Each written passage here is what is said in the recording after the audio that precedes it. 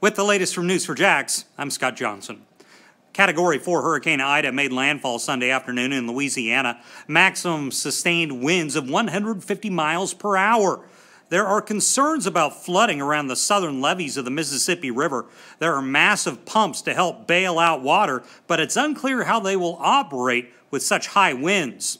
Another U.S. airstrike in Afghanistan. U.S. officials say this struck a vehicle carrying Islamic State suicide bombers. The airstrike has reportedly killed 3 children. It was from an unmanned drone. And we are monitoring the situation Sunday outside the Orange Park Mall following a rowdy Saturday night that saw multiple arrests and shots fired. This happened at the Carnival, which is in the mall's parking lot. The Clay County Sheriff says at least 1,000 people showed up in the mall's parking lot when the fights began to break out. Always get the latest updates anytime at news4jax.com.